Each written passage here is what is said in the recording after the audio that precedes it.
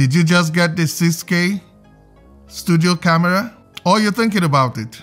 I've already established in another video the lenses, the two choices of lenses that can work with your demands, focus and zoom, and they are not affordable. So if you're looking for a cheap option, there's only one, but there's a catch. Ready?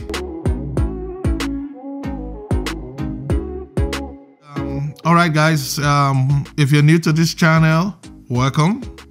My name is Alec Godwin, and I'm gonna go straight to the point. If you can't afford to buy those Canon zoom lens, well, this option is also a Canon lens. A lot of good jobs were done with those zoom lenses, with those Panasonic and Olympus lenses.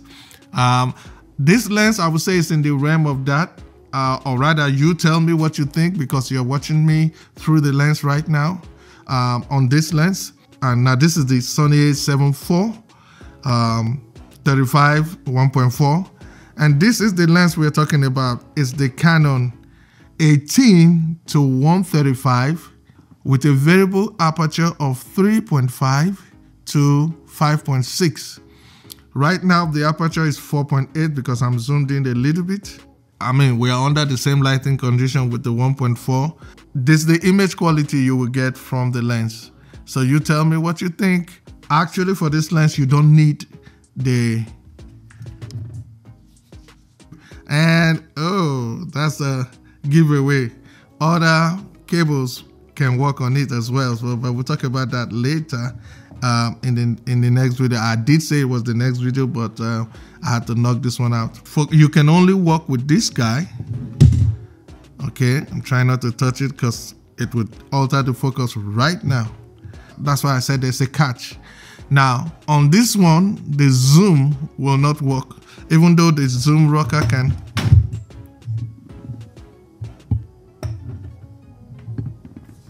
The zoom, this one can control the camera in other ways. Okay, that's why I said, now my focus is off.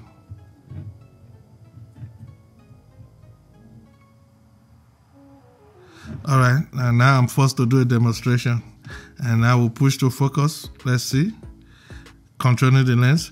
Now we just went out of focus, which I didn't want to show on this video, but I guess I'm forced to. Now I'm going to push. I can use this for more than just zoom. So here we go. I'm pushing on this button here, and let's see, push to focus. And here we go. See that? So you still need this. It still controls the lens and a lot more. We'll talk about that in another video. Let me not get distracted. You know, I'm really excited for a Blackmagic project, and I think if this whole setup is applied to the pocket cinema cameras and even the Ursa's, the cinema cameras, all in general, Blackmagic cameras will sell a lot more. Trust me, they will sell a lot more. I think they need to implement this thing on. It's not going to affect the sales of the camera. This is still a studio camera. That is still a cinema camera. The others are still pocket cameras. But it will only make more sales. After all, they are the same price. You're not really going to kill one market over the other. You know, who doesn't want the tally light on the set, in a professional set? It makes it look more professional. This sensor has been known to make even cheap lenses look great. So, I mean, even if it's cheap, it looks good. If the lighting is right and you're not actually zooming and it's not showing the fall in exposure, you're good. Now, the cinema camera is 4.4, which is a little bit faster than what we have right now because we're at 4.8 f-stop. So you imagine that it would just be a little bit brighter than this, you know, which you probably still have to stop it down to get your right exposure or something. This lens is a second or third version, you know. The original one wasn't with this electronic component. So when they updated the lens, they put the chip so it can handle this stuff. So you may not find them, you may not buy them together, you may not find them together, you may have to buy them separately, okay? unless somebody is selling a used one. And yeah, so I bought from different stores, and it quite worked together. Comes with it requires 4 batteries, but it doesn't come with 4 batteries. Okay, so you need 4 of these. Here's the device, has the electronic component, and it should go with this one. And here are your settings. You have manual zoom, which is no zoom, so your lens, so you could control your lens and zoom and focus with your hands. And the PZ, that is power zoom, and then this light will come on if you're connected. We have fast and slow, and of course your telephoto and wide. Then finally your lock. These are clips. These two are clips that fits into this spot. So let's put them together. First, let's get the battery in. This is the battery compartment, and you push to open. Okay, so we already have 2 of the batteries, so we're gonna add 2 more. 2 of them are flipped in different directions. So this is how your arrangement will be. Push in. Gotta apply a little bit of force. Yep, and we are good. Let's lock them together. Now we'll take up this first, and let's get this, match this stuff together.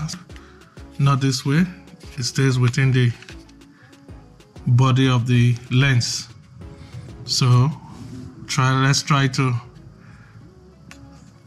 align. Let me do it vertically so you can see. And on this side, where the lock is, you end with the side where the lock is.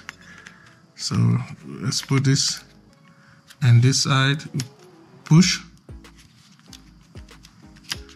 Okay, so we are in now. It's just a lock. Push it in and lock. Now it stays in place. We are good. Now, as you can see, the power light doesn't come on. Does not come on until we connect to the camera. Now, there are some settings on the lens itself. If you don't want to use that, you want to go manual with your hands, you turn it, there's a switch to turn it off, and then when you put it on PZ, which is a power zoom, the zoom rocker becomes stiff. You can't adjust it anymore because the machine takes over. And when it's set on fast, there are 2 speeds, fast and slow. It goes at the same speed till it gets to the end.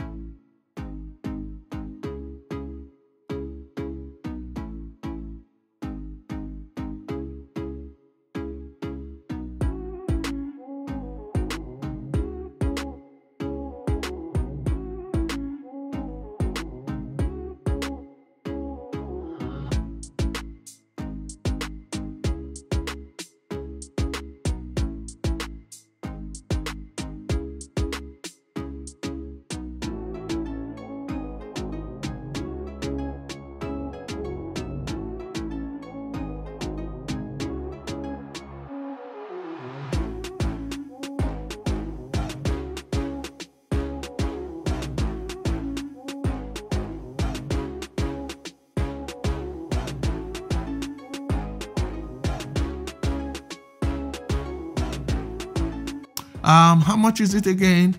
You could get the set for about $500. So for about $500, you could be rocking with this set, and it's a set of its own. So I think this lens it has a good range, 18 wide enough, 135 long enough. That could be all you need. Now the only challenge is the zooming in with the variable aperture. So what I will advise is you probably should have a second camera to cut away to. You probably not show the zoom process. You probably cut away to the next camera, zoom in and then adjust your exposure. in the right set, it probably not even be noticed. And one thing I like about the BSC 6K Pro is that while you're zooming, you could push to focus, which is, well, which of course this will be behind the camera if you have one of these. If you don't have this, there's a button you could assign to it, which it came factory settings. Yes, it came as that. Push to focus, I think it's F3. When you push that, it focuses, you know, on the center though. Now I know I'm going to still get those the zoom, hopefully not the 2, but I mean, if it you could rock with this one so that you know, you don't jump in to get the expensive one and you don't have paid job yet to get by. So, and I'll tell you in the next video why you really still need the zoom demands and focus demands. Okay, thank you guys for watching. Like, subscribe, comment, share, and I'll see you guys in the next video.